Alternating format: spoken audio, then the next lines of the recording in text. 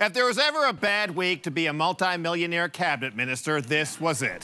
Finance Minister Bill Morneau trying to announce changes to the government's controversial tax plan for small business, but ended up in a firestorm over his own financial disclosures. When pressed by reporters, things got a little testy. The process we have in our country isn't that I report to journalists on my personal situation.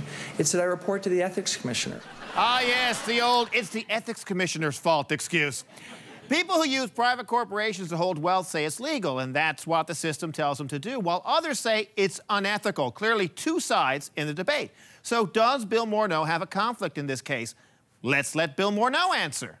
The rules around private corporations are designed to help businesses grow and hire more people. But some people are using the rules to give themselves unfair personal advantages. I followed the advice of the Ethics Commissioner to the letter. These tax planning strategies may be legal, but that doesn't make them fair. I think Canadians know that following the rules is the approach we should take. If we're getting distracted because some people are worried about my personal situation, it's time to move on. I look forward to hearing from you. Thanks very much.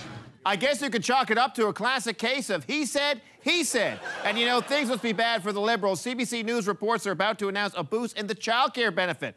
Nothing says ignore what we did wrong like, here's some free money.